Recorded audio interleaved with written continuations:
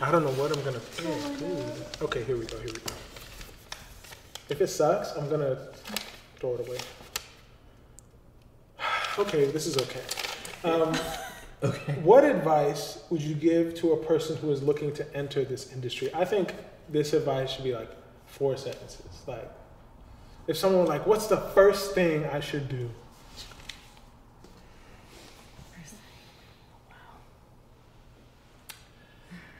I will say, see everything you can. Every movie, TV show, play, read as much as you can, learn about writers, and when you watch something that you like, learn who wrote it, who directed it, and follow those tracks so you can gain an aesthetic of the kind of art that you like and the kind of work you want to partake in. I would say take an improv class so you can get out of yourself just for a little bit, try on different ideas. You're the straight man, or you're the person that is like the wacky one in the improv scene, and you also get to meet people from all walks of life, because people who have to take improv 101 are in business or in an array of fields that won't necessarily be in your acting classes, but just you learning to be accountable for the person that you're in the scene with, and regardless of that person's background, I think is such a learning experience. So everything that you said, and then just take an improv class. I would say for anybody kind of jumping in this, well, one, jump in and make your mistakes. I don't really think this is for everybody. I would say come into it and see what you like about it and what you don't like, because you're gonna only figure it out through experience. You know, I've known a lot of people who came into the industry as actors, but found out that they like to direct, or they like to PA, or they like, you know, different aspects of the film industry. So just jump in, make your mistakes, and kind of figure out yourself and where you fit in the industry and capitalize on that. I also want to add, for improv, look for scholarships. Look for ways to fund your studying, and then, you know, look for ebooks. Just like anything, ask people for recommendations for books that you can rent from the library. Like, just figure out ways to do what you want to do and study it, but in a way that like you could also sustain, because as we all know, classes, headshots, coaching, I don't know, It's been called the wardrobe. Yes, Acting's a rich exactly. man's sport. Yeah. Yeah. And the more knowledge you have, the better off you're going to be. Yeah, I mean, I would just say study. Like, take a class. Don't sit around and talk about it. You need to get out of your house, stop talking to people about that you want to do it, and just go take a class, and don't be afraid to look stupid. Yeah. And just figure out, like, do I want my life to be this? Yeah. Because that's a very real question. Yeah, I would just say, like, to add to that, get your training, get the best training you can wherever you are, and if that doesn't serve you, move. Do the best, you know, whatever is economically feasible, move to a place that has good training, and continue to be eternally curious, no matter what you do, because that's gonna serve you. Because when you stop being curious, I feel like personally that's when you die inside. So be curious. All right. Anybody want to grab a question? Oh, I do. We'll pass it. Yeah. All right. You're going to catch out in there? I kind of want another question. Don't hate Okay. me. All right. Give me one. Actually, let's do this Okay. one. Sorry. Okay.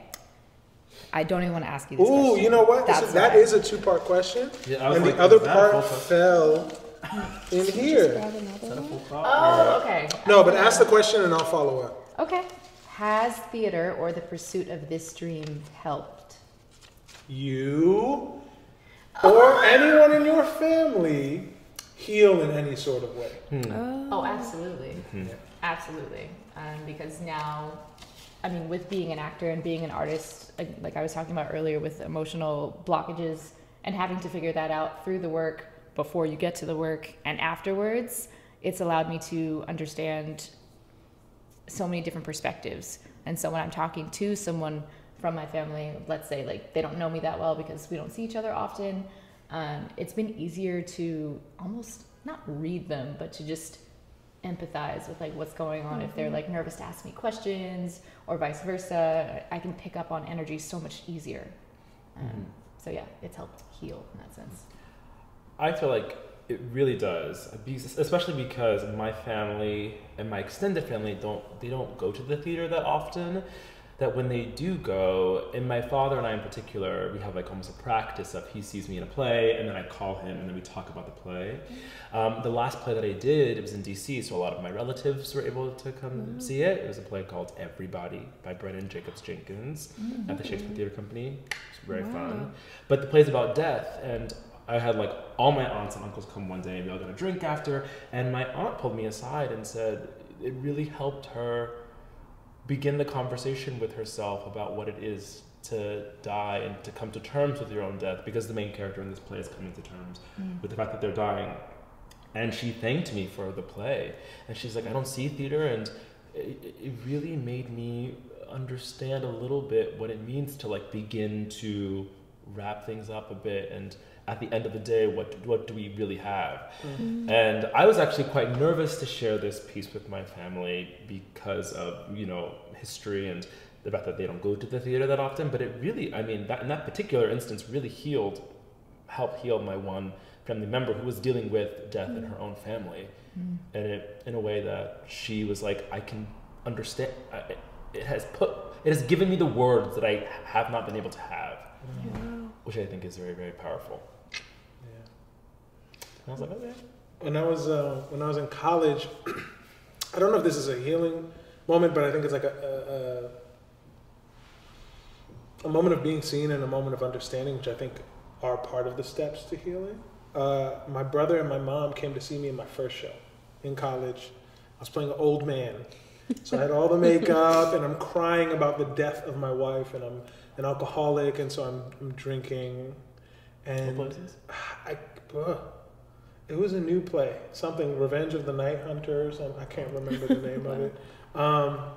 But my brother was sitting there, like in the front row, young, and I just remember his face. He was just smiling. We're 6 years apart, and he was smiling so big. And he sees me afterwards, and we're in the car, and no one's really talking. He turns and goes, "Man, I wanted to like say your name and like touch you." Yeah. So yeah, and that just like got me, because it was just like, I love my brother, and I just felt proud that it was like, yo, you see me up here, like you feel something for me being up here. And I think, you know, I just texted him the other day, and he's gotten older, I've gotten older, and we're just talking about like, how do we move in the world as men? How do we do our thing and you know, make our family proud? And I think theater opens up those conversations as well. Also, what you were saying earlier about you do this for freedom. And I think in our freedom of expression, it gives our parents, our siblings, our relatives that same sense of freedom. Like they too can, you know, cry when they want to cry or laugh when they want to laugh, or at least it gives them, I guess, a bit more liberty to do so. So I definitely think that's healing in itself. Like you can talk about your feelings. It's okay. Or like you doing that role where you're crying, like you're doing it in public. Like there's no shame with that. Actually the thing that my brother texted me recently was like, yo, he's going through his struggles. He's growing up. He's 22 now, and he's like, bro, you know, I've been having a tough time, you know, working, all this stuff. And he said, but I remember you used to tell me all the time it's okay to cry at least once a month. And I've just been crying out of joy because my life is going in a better direction. And so I was just like, cool, like this, because you know, I would come home and bring all the theater hoo-ha that I would learn. And like I remember I was trying to do voice work on him. I was like, come on. And he didn't get it. He was like, bro, I'm trying to play ball. But like, you know, it moves me to know that my brother is catching something, you know. So, I think they do, whether they say it or not. Like even the fact that we're putting ourselves out there every day, multiple times a day, it's inspiring, but I think, and our culture, I hope, At least those like in America are proud of us because we are expressing who we are, and we're so proud to be Habesha. So. Yeah. For me personally, I think we have as like a Habesha male, we have a lot of blockage. And going through like my first acting classes, they want you to release everything. I'm like, what? This, you know? So I was like, I didn't know I can cry like that. I didn't know I can do this, you know? And just like kind of letting everything out was like a very emotional time for me and like a weird thing because I'm like, I've been blocked my whole life, and to just let everything go now, it's like, ugh, what is this? This is weird, you know, like all these emotions are coming out, all these feelings, but then, you know, you control them and you're aware of them, and you become a master of your emotions instead of your emotions becoming a master of you. And I think that helped me heal a lot, and just acknowledging like, you know, anger or, you know, certain things that make me do certain things. I just acknowledge it. I remember going through a heartbreak one time, and the teacher like made me just talk about it in class. I broke down in front of the whole class, but after that I felt amazing. As a Habesha, it's like, hold your mouth, don't cry. What are you doing? You look stupid. And it's like, you know. But as an actor, it's like, let it out. I'm like, oh God, white people really taught me like how to. As Habeshas, you know, they want you to conform to a certain way of what they know is like the best. You know, it's in good intentions. Don't get me wrong. It's in good intentions. They really want the best for you, but that's to the best of their knowledge. And it's like, we kind of know more, you know. Just being exposed to everything, social media and how the digital world is. We have access to everything. So it's like, okay, like I appreciate and I acknowledge what you're trying to do, but let me handle this from here on out. And I think for like family purposes, I think it's helped out, like, cause I went to college and dropped out like it was nothing. Like I had an argument with my teacher and just left and never came back, type of stuff.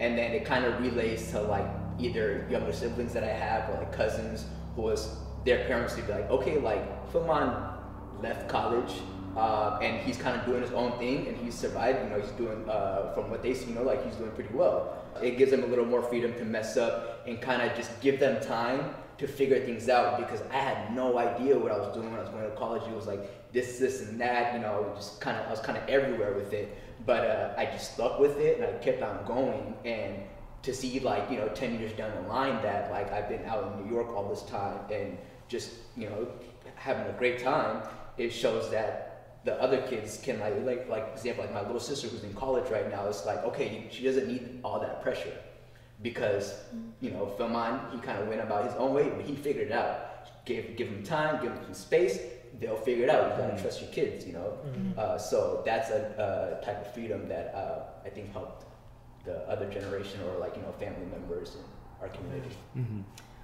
Also, I clearly have a lot to say on this subject. I feel like through the work, through the art, I've been forced to heal myself and to work on healing. It's an ever ongoing thing as we expand as people and artists. And so because of how demanding the work is, of how demanding New York is, and who we have to be for our families and those who love us most, I literally have had to invest in so much meditation, journaling, just anything that will allow me to release and to really align.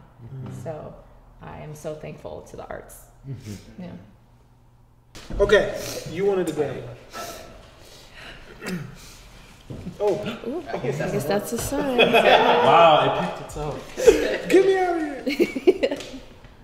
Okay, what advice would you give your younger self before starting this journey? Oh gosh. Oh my God. I'm gonna tell you.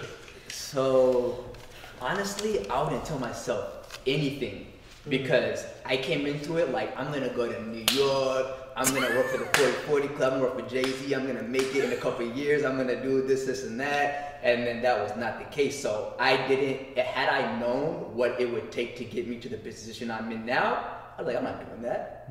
But when you're going through it, like you're in the motion, you might as well just stay in it and keep going. Like Nipsey always said, the only genius thing he did was never give up. TMC, the marathon continues. And I took that to heart, you know, and so I think when you, like, I mean, there's nothing really I could tell myself, because I had to I made so many mistakes that weren't really mistakes.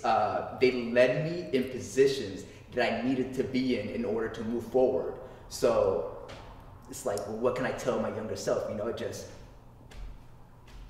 do it. really, you know, but I was already doing it. So at the end of the day, if there's someone younger that I could tell this to, is to go for it, you know, like make your mistakes while you're young. As you get older, like the fatigue really starts to hit in you know?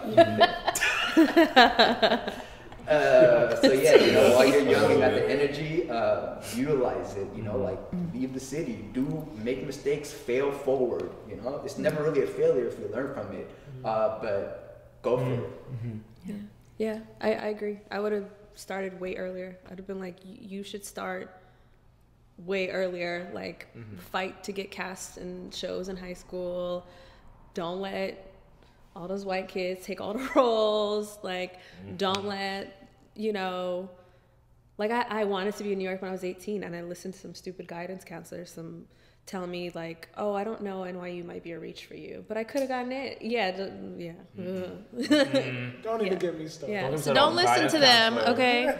But I do also believe that things happen the way they're supposed to happen. So I feel good about where I am now. Like to be a little more financially, you know, say it louder. Stable. The mic. Yeah. Sorry, But anyway, I'm just saying, like, I think I wish I would tell my younger self, you're not wrong about wanting this, and just act. And I know it's scary, and you're gonna be alone doing it, but just go. Like, just You're go. not wrong part is, I think, is a good word for it, because no one's really done it in our community. Yeah. So you don't know if you're right or not. I think, like, just a simple fact, knowing that, okay, you're right, just go and do it, means a lot to somebody, because there's a lot of times, I'm sure for all of us, where we question what we're doing. Like, am I even doing the right thing? It doesn't matter how good you are at your craft or what you're doing, you know, you're always going to question it. And because no one else has really done it in our community, I feel like that's a valid question, really. Yeah.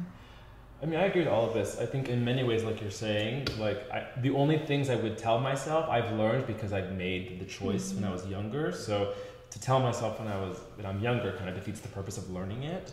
But like the only two things that I would say to maybe like younger people, myself included, is to hug yourself and love yourself more through the whole experience.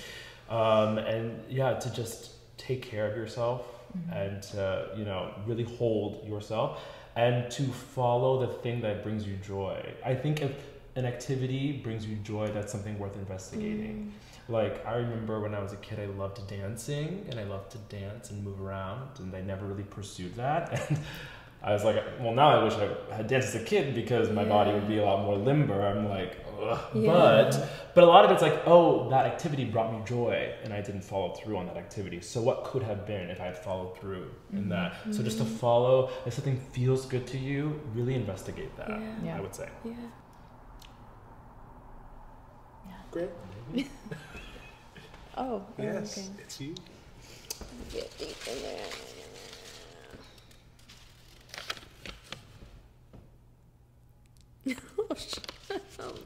Okay. No, it's a good one. It's a good one. It's like multi-layered. Okay. What was your first goal as an actor? Was it to be on TV, stage, Broadway? Did you achieve it? So what was your first goal as an actor? I wanted to be on Sister's Sister. Oh, okay. Okay. But like the third sister they didn't know they had. Well, obviously I didn't achieve that because that show was well and gone. You could come back. But in that, come back. they're trying to reboot it. Are they? But legal, yeah. That's a cute moment. So Never who know. Who knows? Who knows? But in that, the dream is to be on television, or the first dream was to be on television. I have achieved it, through commercial work and voiceovers. Yeah, that's me. But yeah, that was my first dream. Still holding the torch for Sister. That's dope. I honestly can't remember. I will say I remember the time I decided like when I was going to be an actor was after I failed my chemistry final. My sister is like a full-on genius, and I think we were using Uvo or something. It was like Skype but for like youngins. So we were using that, and we would like chat about chemistry. Bomb the test. Like she worked with me for weeks. And I was like, Zion, I failed. And she's like, look, I was saying, like, she believed in me before anybody else. And so she was just like, it's okay. But she didn't really know I was wanted to be an actor. And so that day I wrote in my journal, like, I'm going to pursue this as ferociously as anybody has ever pursued it. Don't know how I'm going to tell my dad I failed, but I failed my chemistry final. And like, that was my journal entry.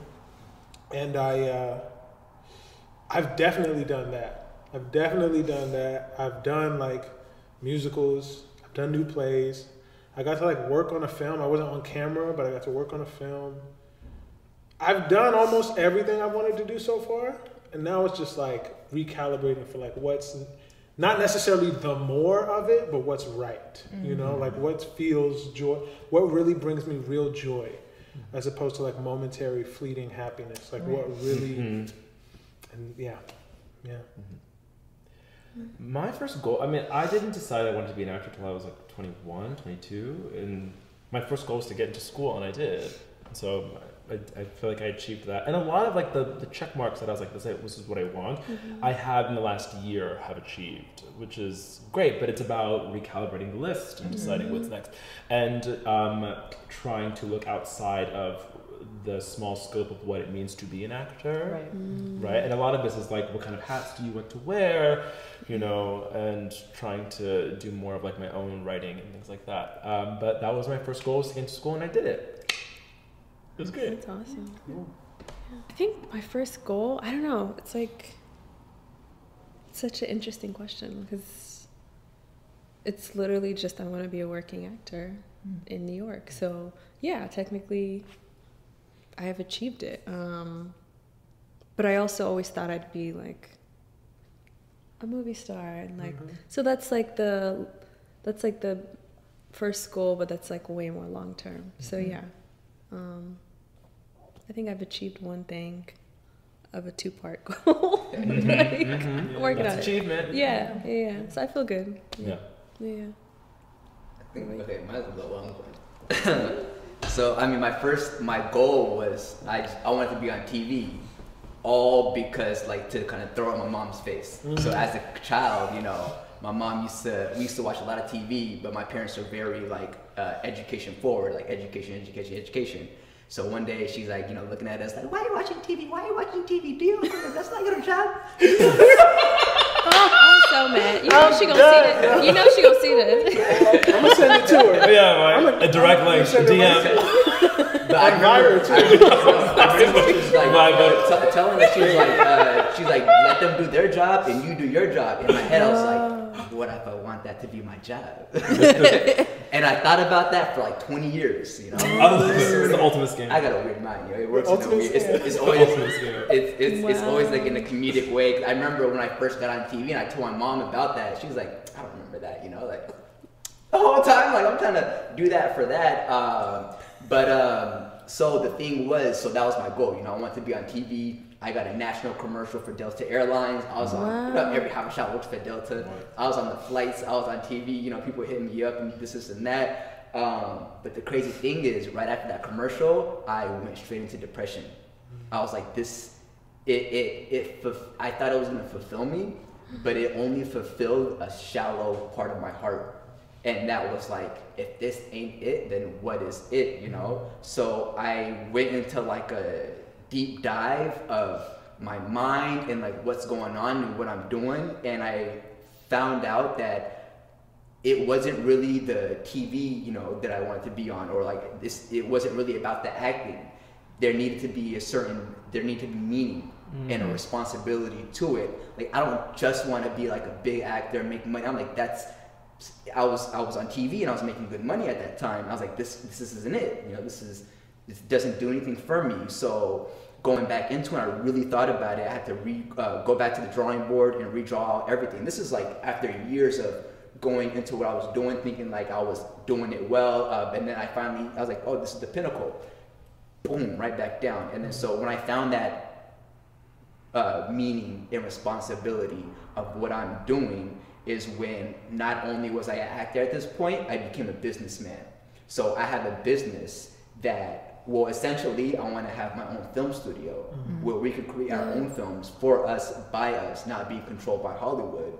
And that is my meaning and responsibility going into it. So now any jobs that I take or any work that I do, most of the time, you know, is revolving around that. You know, I work with Habesha actors, with Black actors, and the whole basis of what I'm building my business to be is to be for us, by us, so we can create our own content and do whatever we want to do and give that freedom to the next generation. I want, you know, the next generation of Habeshas to be able to just walk into my studio and create whatever they want to create. If they have a good idea, if they have a good story, we have a lot of great stories to be told. I don't need Hollywood with their hand up my ass trying to tell me what to do. Come on. I don't think they're really bright, you know? And again, like, just from a business standpoint, big businesses will fail, and these niche businesses will be the ones taking over in the new decade. And I just really had to do a lot of deep research and really figure out, you know, my understanding of everything, and kind of, again, I had to die again and rebuild myself into this new, better person in order to become the person I need to be to, you know, to get to that next point in my life. And it's not like, you know, it's not like that one time like where you made that decision. I feel like it comes again, you know, and it's like, are you prepared now to adapt again? You have to consistently adapt to what you need to be, who you want to be. Yeah, I think that informs like our goals and our purpose, like finding our whys, like you holding on to that, like that story about your mom, and then once you realize she didn't even remember it, it's like what you had to find your purpose. Like it was based on just like something you made up in your head. And I had, like, if I were like dialing back to the former question about what we would say to our younger selves, it's definitely like figure out your reason why and make it based on you and your expansion, not a communication that you had with a parent or someone that you really look up to. And it's not real. And I think when you figure out what is and what will sustain you, then, you know, you can build your goals off of that, and that informs you. Something that I think is so fascinating about acting as a career is that it's impossible to fully achieve it. Like, this is just going off of what the two of you are saying. It's like, no matter what, like, I will never achieve the goal, the full ultimate, penultimate goal of what it is. And I think what's attractive in kind of almost a sadistic kind of way is that we will not achieve it. And so I think reorienting your lens to what is my purpose, right, as you guys were saying, as opposed to what's like that goal, I think really allows the possibility of what your career will be to be quite endless. So that each step you take is in response to a purpose, as opposed to like, my goal is to be on TV. Right. And then I'm on TV and then I go, okay, what now? Is my life over? As opposed to like, I have a larger purpose, and each step I take is towards that purpose. And the purpose will never be fully fulfilled. And that's, I think, the beauty of it, if you look at it in that way. And so if you shift that, I think it just really opens your eyes to like what you can achieve.